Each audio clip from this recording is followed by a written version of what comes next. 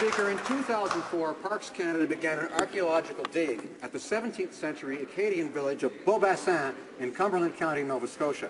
After finding over 6,000 artifacts and foundations for 40 structures, the area was declared a National Historic Site and bought.